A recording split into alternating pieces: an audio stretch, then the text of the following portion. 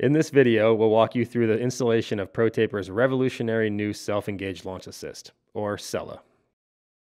SELA is similar in function to other start devices, but there are two key features that make it unlike any other on the market today. First, and most importantly, you can easily engage SELA by yourself. Its unique design makes it possible to practice starts and line up for races with no need for outside assistance. Simply preset the device by turning the dial clockwise until it locks. Then, compress the suspension enough for the device to pass over the ring. When the suspension rebounds, SELA engages by itself. From here, it operates like any other start device, disengaging and retracting when the forks compress again, either under braking or when hitting a small bump. Second, SELA is designed to be compatible with a wide range of full-size motocross models. For this reason, it's packaged as a kit with all of the necessary parts and hardware included. Detailed installation instructions specific to your motorcycle are available on our website at protaper.com/SELA. These instructions will ensure that you assemble your SELA using the correct parts. We'll be installing SELA on a Honda CRF450 today, but the steps will be virtually the same for any bike that SELA is compatible with. The only steps that may differ are the following: which spacer to use, if any, which receiver to use, and which screw set to use. Before you begin the installation, visit protaper.com/SELA and download the correct installation instructions and mounting templates for your motorcycle. Print both documents out, making sure that the mounting templates are printed at 100% scale.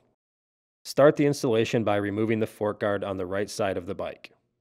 Depending on your motorcycle, you may need to remove the front wheel in order to access all of the fork guard bolts. If you need to, refer to your motorcycle service manual for instructions.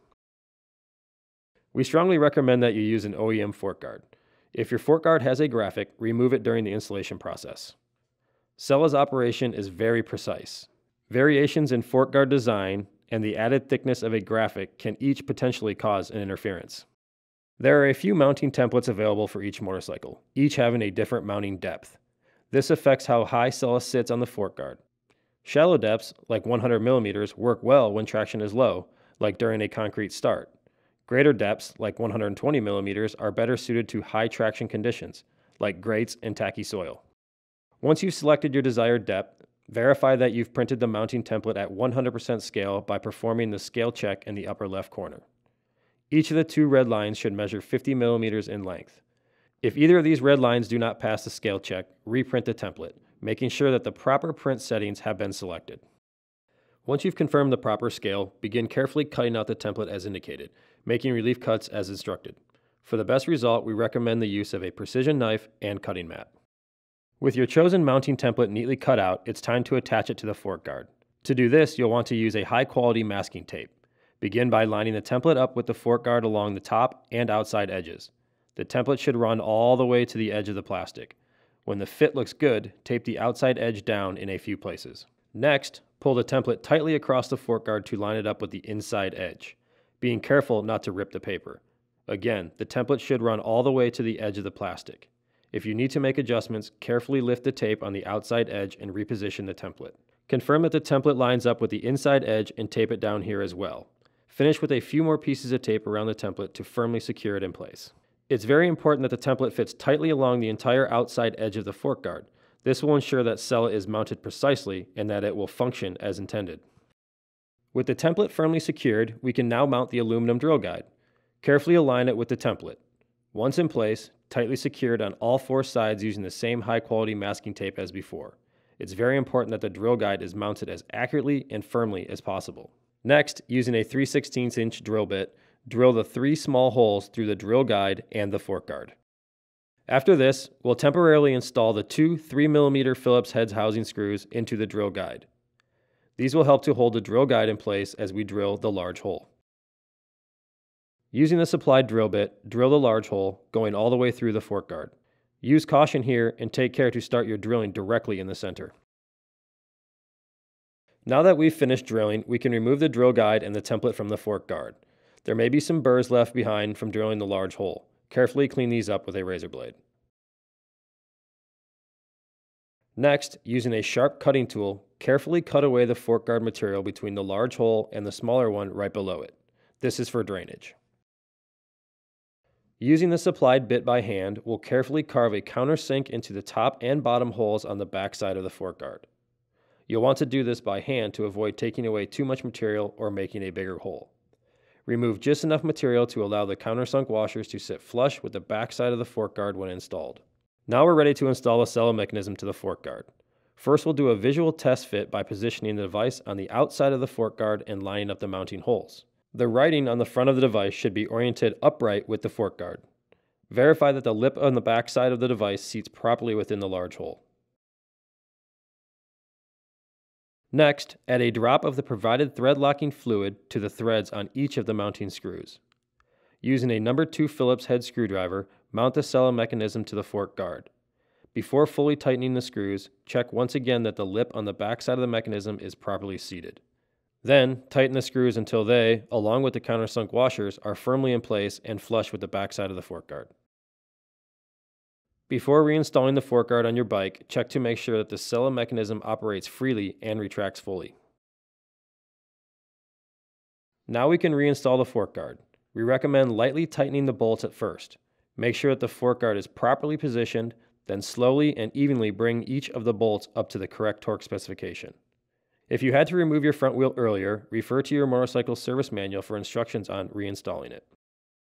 Next, we'll tackle the fork ring assembly, which consists of the spacer if necessary, the receiver, the assembly screws, and the fork ring itself. These are the parts we'll be using for our installation today. The parts you'll need for your bike at home may be different. For example, our installation requires the 4.5mm spacer, but your bike may call for a different spacer or no spacer at all. Refer to the installation instructions you printed earlier to make sure that you select the correct components for your application.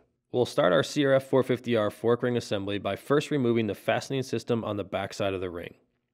You don't need to fully remove the bolt here, just loosening it will be enough. Next, we'll mate the receiver to the spacer.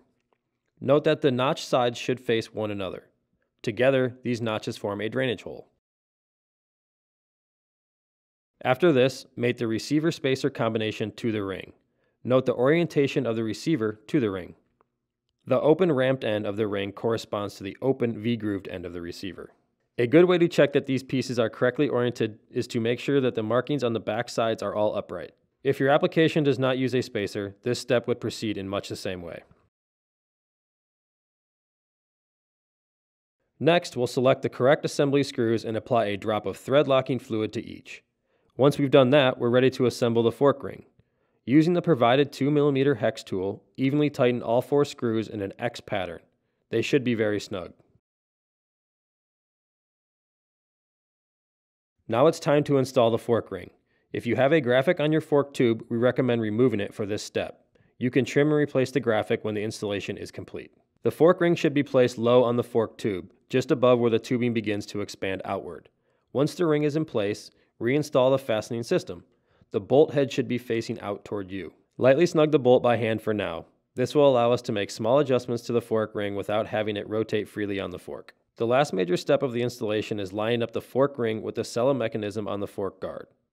Precisely aligning these two components is critical to the safe and reliable function of the system, so we highly recommend taking your time here. There are a few different ways to approach this. In this video, we'll do it by sighting down the fork tube and visually aligning the two components. As you sight down the length of the fork tube, look at the fork ring receiver and the laser etched line on the SELA housing. Using this line as a point of reference, fine-tune the position of the fork ring until the two components are perfectly aligned. Removing the front number plate can help you gain a clear line of sight down the fork tube, making this process a bit easier. When you've confirmed the alignment, tighten the clamping bolt on the back side of the fork ring using the supplied hex tool. Be careful not to move the ring as you do so. Do not exceed the recommended torque specification of 8 Nm. With SELA fully installed, test that it's functioning properly by running it through a few cycles. If you encounter any problems, recheck the alignment of the fork ring and perform the test once again. Now you're ready to be a self-starter.